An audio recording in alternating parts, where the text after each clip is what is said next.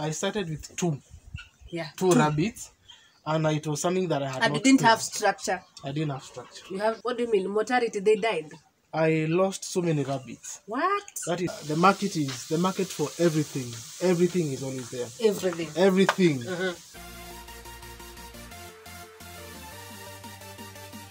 Hi investors, welcome back to another episode of rabbit farming.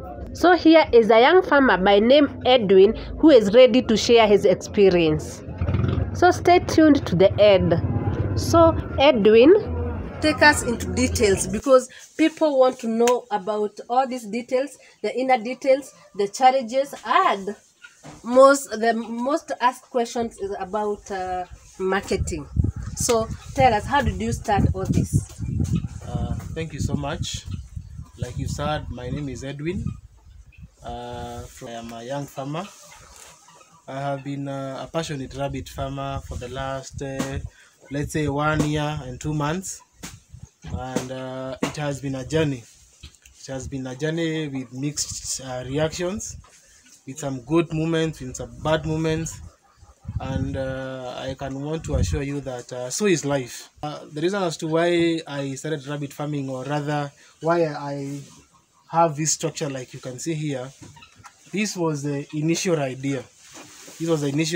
And it's funny how this dream came about, because a friend of mine approached me with the need of 500 shillings. Yeah. And so I asked this friend of mine, what do you have as what can you really sell? I don't want to lend you the money. I want like to the exchange. Yes, I want to have an exchange. Still you want to yes. To retain the friendship. I want to retain the friendship, because more often you find that when you lend to a friend, chances are they will not pay back, because anyway you're friends.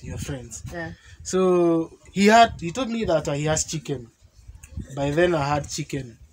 Okay. And the other option was he had rabbits. So I thought to myself, now that I have chicken, why can't I have rabbit as well? So he brought he brought me two doors, and in exchange of what he needed 500, I ended up giving him 1,000. So that was even a plus for either of us. He got the 1,000, I got the 2 rabbits. What he didn't know and what I didn't know is that the rabbits were pregnant. So he didn't know the rabbits were pregnant. He didn't know. He didn't even know the breeds. Wow. He didn't even know they were pregnant. So what happened is that after I bought them, within I think actually 3 days, they gave birth. What? The 3 days they gave birth, and I want to start by saying that when I bought them, I didn't have this old structure that you can see. I had to keep my rabbit inside the house. So that was now when I built this structure. It's a older structure, and I have kept it like a monument, because this constantly reminds me of the journey that I have been through. So you want to tell us, you started small? I started with two rabbits. And it was something that I had. And you didn't have structure. I didn't have structure. You have the head to. I didn't have structure. I had to keep them inside the house. Okay. Yes. Wow. And on and on, we have progressed. So that was the birth of this empire, the birth of this family. Yes. So you started. Okay, from the house. Take us through. From the house, I now thought to myself, of course, they're not going to be the house for so long. And the fact that I had given birth, they needed more space. So I looked for a nearby fundi, who is actually one of my neighbors here, came and constructed this. And within 2-3 days, we were done. There are five hatches. That's 1, 2, 3, 4, 5. Yes, so actually, here that's where you started now as a serious business now. Well, I would say then it was just a passion. Oh, it was just a passion. And it is out of now that small passion bore a dream, yes, to what now we actually have today. Now, what made you feel like now I can expand?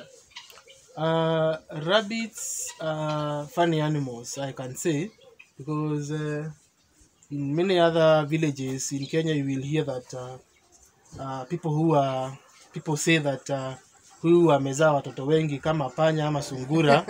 Yeah, that's the saying.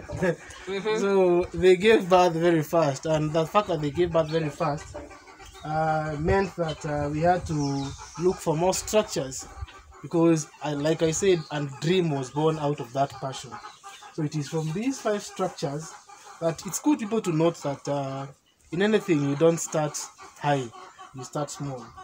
And more often people look at the end result and they have no idea that the end justifies the means. So it means that you need to start from a point, then you advance, then you progress, and then the eventuality is something that you can be happy about. Now here you are a new farmer. Yes. You have come to rabbits. How did you know these rabbits, their breeds, how they're supposed to be fed, and how I'm going to put now this these 5 now structures? How do you go about it? Because we want to go step by step. When I bought the 2 rabbits, I didn't know anything about breeds. I didn't know anything like anything breed. And you see, again, when you engage into something, the best thing you can do is even want to grow, even want to learn, and even want to know what is this that I am doing. And even as it being a hobby, how can I make it, especially now this COVID season, whereby we've had to realize we have to do so much so that we can supplement our sources of income. So when I bought the 2 rabbits, I didn't know the breeds, like I said. So I visited a friend of mine who is actually not far from our home. Yeah. And I was able to still borrow a leaf About the feeding. About actually now the structures. The structure. And the feeding. Okay. And how you need to take care of the rabbits, because like any animal, they also have their fair share of challenges. And do they have like a vaccination? No, because do they have like a vaccination program? Ideally, they don't have a vaccination program. What we do is that a farmer can create theirs. Just like for instance the chicken we need to, like, for instance, we have Newcastle, we have Gomboro.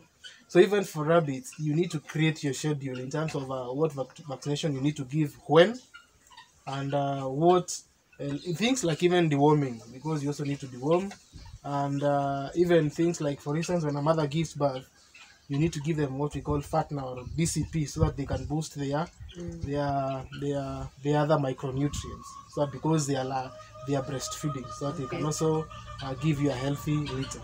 Okay. What that thing that you felt or happened to you or motivated you, and now you said, now I'm going to move from this and come up with a better structure? What's that thing you saw in rabbits and you said, this is the business, here is the kill? There's something that I didn't mention to our viewers, is that I am not born and raised a farmer.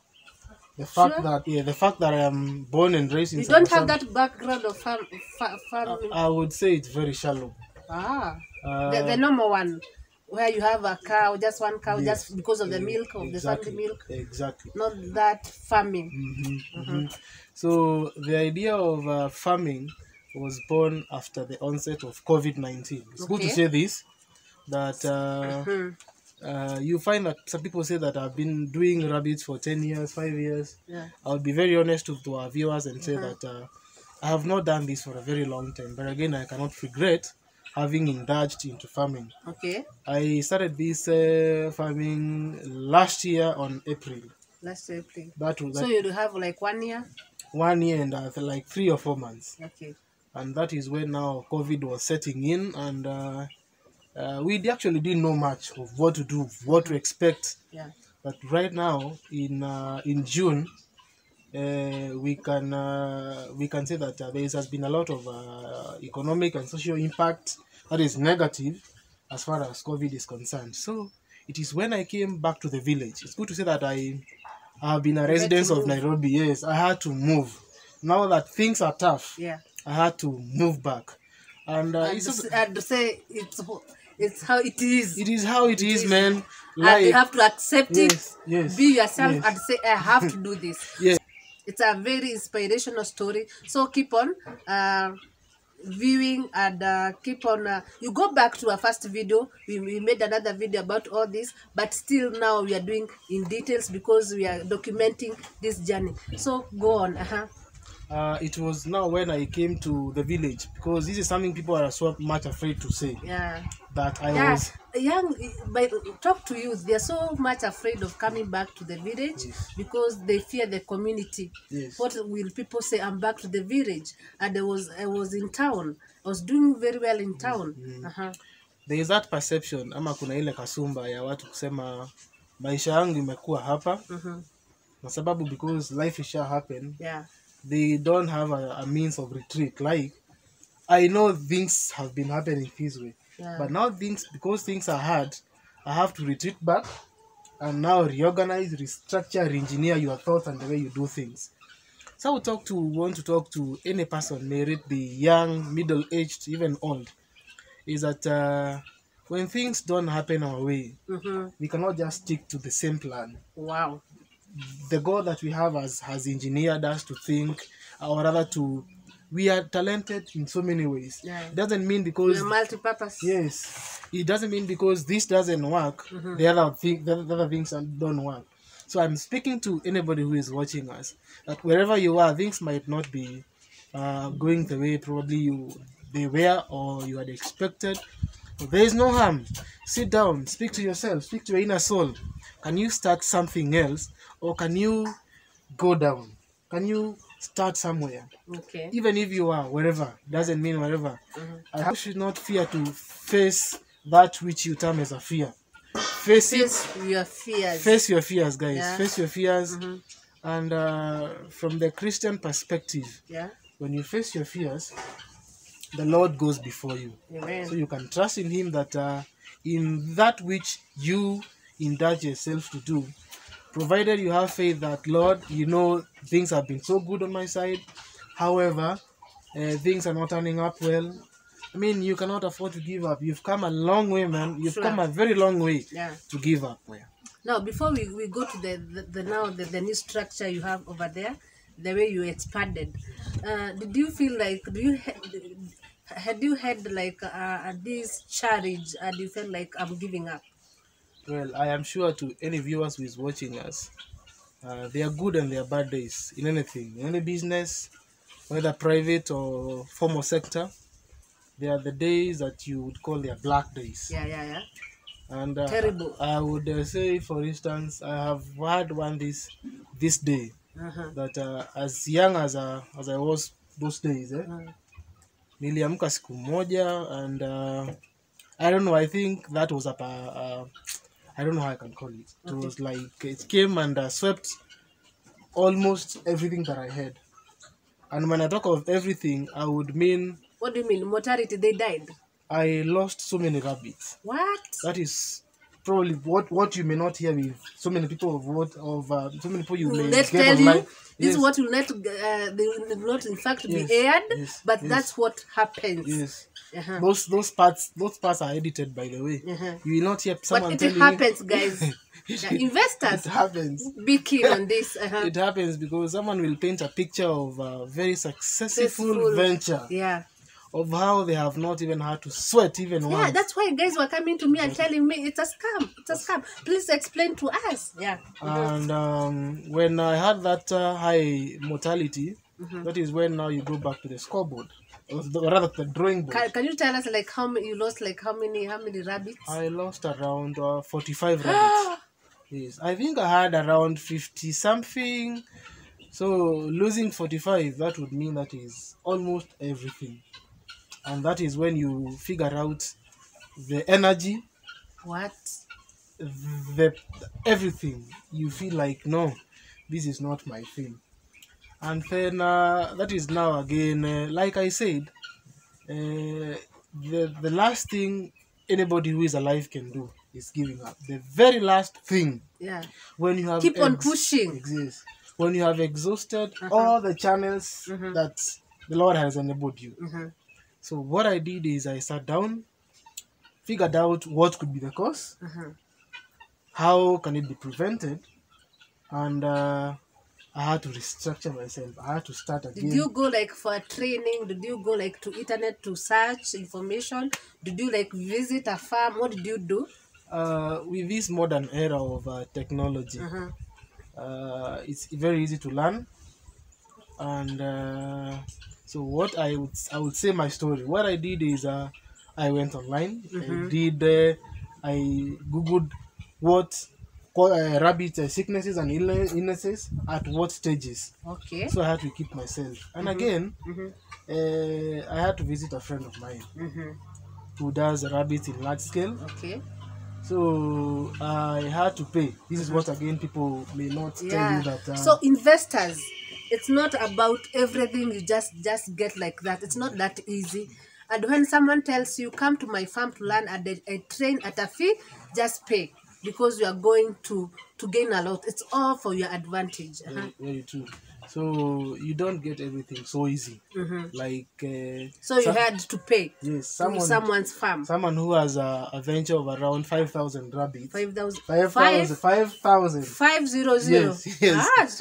What? Yes, and if you can imagine the energy and the time and everything that he had put in to have a farm of like 5,000, and then you just walk in and you want like intellectual experience on what they have been able to, how they have been able to achieve all this, and you want it for free. I mean, man, it's nothing for free. Was that payment for the training, was it worth it?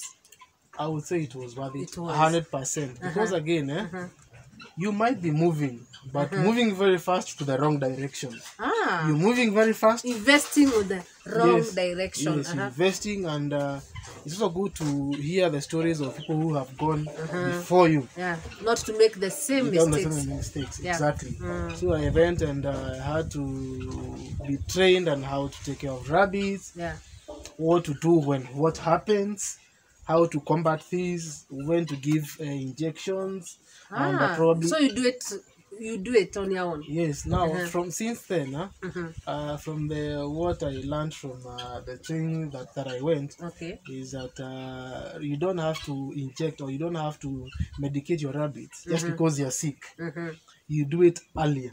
That is why we have things for prevention. Yes, we have things like vaccination. You don't vaccinate when you are ill. You only vaccinate before you get ill.